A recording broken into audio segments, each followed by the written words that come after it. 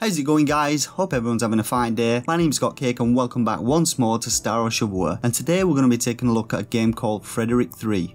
As always, if you enjoy this review, please do me the honours of hitting the like button. I'm working hard to provide some good game reviews and this lets me know that I'm on the right track. The channel's obviously in its infancy at the moment, but I'm doing my best to build it up and I can't do it without the viewer support, so consider subscribing, it'd be much appreciated.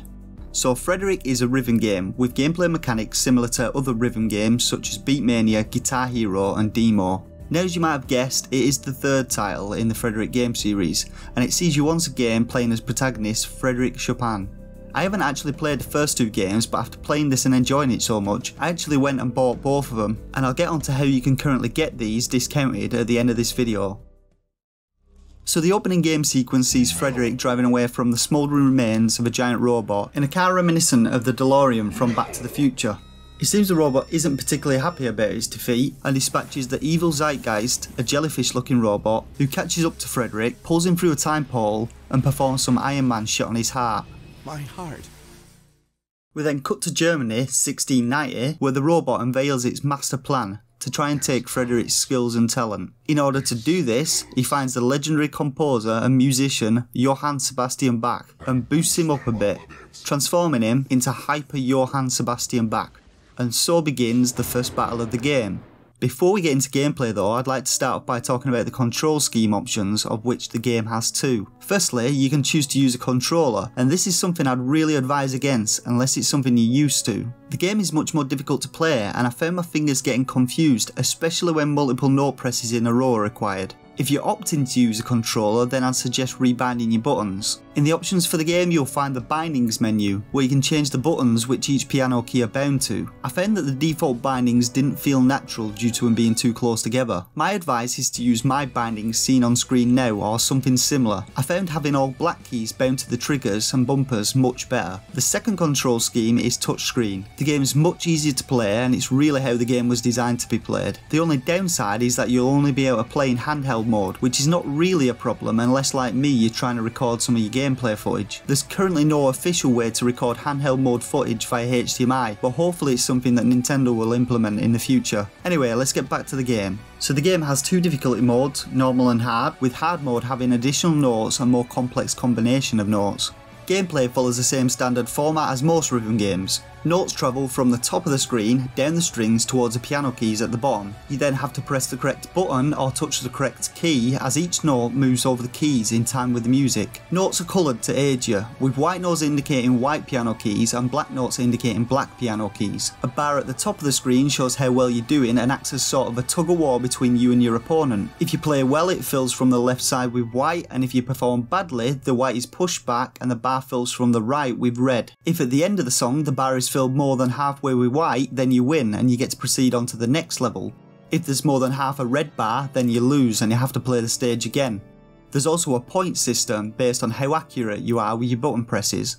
Note accuracy is something I completely ignored when I first began playing and I didn't quite understand until I read the game's help menu. Something that's a little odd in this game is the developer's choice of colours to indicate note accuracy. Green is actually the worst colour you can get, while red indicates perfect note accuracy. The perfect note accuracy zone is actually indicated on the keys by the black lines, but I thought I was playing badly at first after seeing the red accuracy indicators. There are several different note types I also neglected to learn about when I first started playing. Firstly, there are standard notes which require a single key press, and these make up the majority of the notes that you'll be playing. Next, there are notes which have a white trail behind them.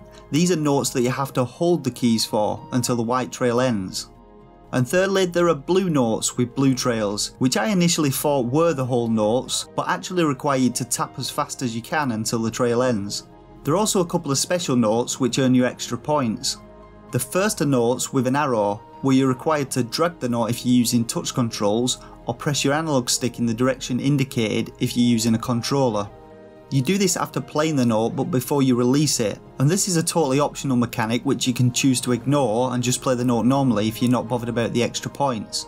The second type of special notes are the double notes, which only appear when you're playing the game in touchscreen mode or with a dual controller grip, and they're the same as standard notes. The game also features a couple of additional game mechanics, such as one known only as the special action. Now from what I can tell, this is similar to Guitar Hero's Star Power, and it requires you to build the purple bar seen on the left side of the screen. Once you've done this, the special action button will appear. Activating this will take you to sort of a mini game where you have to touch specific areas on the screen or press specific buttons before they disappear. If you fail as this, the game just goes on as normal with no penalty, but if you succeed, apparently it rewards you with an upper hand against your enemy. If I'm honest, I couldn't actually tell a difference, apart from the fact that your enemy just sods off and disappears from the screen for a while before returning. The second additional mechanic is the golden note, which is practically impossible to get due to the window for perfect notes being so small. I've only ever managed to get it at the start of Prokofiev's stage after several attempts. It awards you with 6,000 additional points and is not really worth it unless you're point chasing. As you progress through the game, you'll face off against many different legendary composers such as Bach, Beethoven, Mozart and Vivaldi. Each stage features fantastic renditions of some of their most famous compositions. About halfway through a stage, the music usually transitions from one song to another. Bach's stage, for example, moves from on the G string to Toccata and Fugue in D minor, or as it's more commonly known, the Phantom of the Opera tune.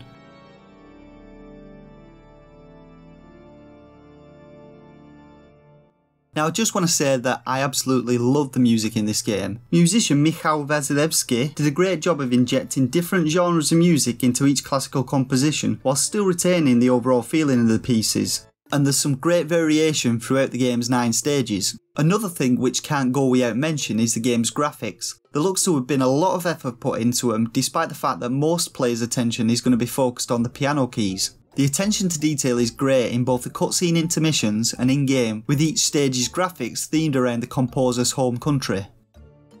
So now we come to rating Frederic 3. Well, since it's a rhythm game with standard rhythm game mechanics, there isn't a huge amount to write home about when it comes to gameplay. They are simple and work well. However, I'm under the strong belief that great music is what makes a great rhythm game, and this game has some great music. For a star rating, I'm giving the game 4 out of 5 stars. It's a solid rhythm game, and though the game feels a little short, with Frederic 3 it's a case of quality over quantity, and if you like rhythm games you should definitely give it a go. I'd love to see additional songs released in future, so if the developers are listening, make it happen. You can pick it up on the Nintendo Wii store now at a discounted price of £8.9p until the 4th of March. If you've played the game and are left wanting more like I was, why not pick up the first 2 games off the store as well? The individual price for each of them is £5.39 for the first game, Frederic Resurrection of Music, and £3.99 for Frederic 2 Evil Strikes Back. But you can get a discount of 50% to both games by buying Fear Effects Sedna, which just so happens to be on sale at the moment with 90% off. With the discount, this gives you all 3 games for £6.27. Compared with the cost of £9.38 for buying the 2 Frederic games separately, this is fantastic value for money.